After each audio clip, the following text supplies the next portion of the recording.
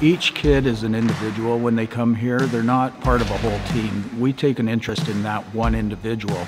Every single one of them, we want to get to the top level that they're capable of getting to. When I came here, a hockey player who had dreams and goals, but I was always a little worried about my skating and if I would be able to keep up. I can say now from skating here over the years that I'm bettered myself as a hockey player and a person. I think Darnell came here probably at 10 or 11. The strength of his game has always been his skating, and I think that's attributed to being here. They have the great ability to look at an athlete, understand his training regimen, understand what's going to make him a better player. Hence, Darnell's in the NHL. Well, I really love all of the coaches and all the staff, how they're really nice and kind. And when you're on the ice, how they always push you and help you keep on going to get you better and better each day. They're really good coaches, and they know me really well as a player. They can fix one of my bad habits really quickly. Learning edges, transitions, quick starts, fast feet. We even do some shooting here, and just the improvement in shooting and the level of skating over the past 10 years has been phenomenal. So if you're serious and dedicated about getting better, this is definitely the place to be. We take hockey players from as young as 2 years old. The 2-year-olds that come out with us, they are able to separate from mom and dad. The common age is around 4 or 5 years old that kids will start with us. We start them in the Learn to Skate program. Once they're up and moving, we have 2 pathways they can take.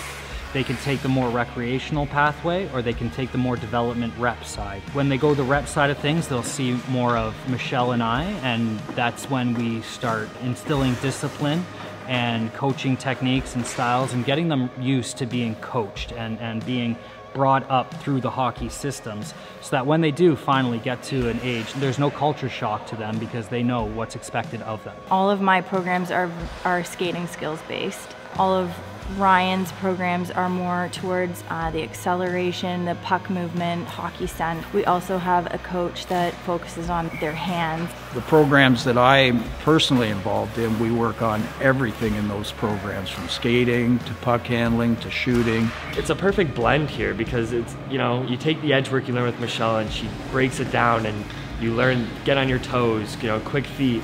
And then you go with Ryan and Greg and you use those with the pucks, and you use it to drive to the net and take the puck around the cones, and the quicker I can get them, the better it is for myself. When they seem to be outgrowing the program that they're in, we'll put them into the next program and then the next program. You'll see some kids, for example, Darnell Nurse, when he came in, he started in one program but just excelled, and we would just push him up through the programs. Greg was able to say, okay, well, this kid needs to be able to do this.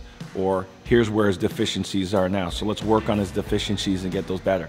So I think it was identifying those points that make a kid better and identifying them early, understand who that kid is, understand that kid's family, understanding the mentality of that kid.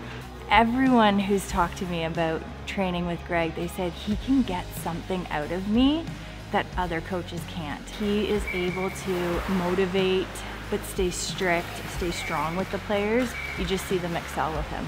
I think Michele's the best edge coach around. Like the way she teaches edges, the way she breaks things down, she really digs deep into the technical aspects of skating. Being a big, tall defenseman, I think it's really important to have quick feet and a better skating. So with Michele especially, she really pushed me to get on my edges and work on my explosive skating, and I think I've definitely grown in that aspect of the game. Ryan, on the other hand, was an extremely strong skater.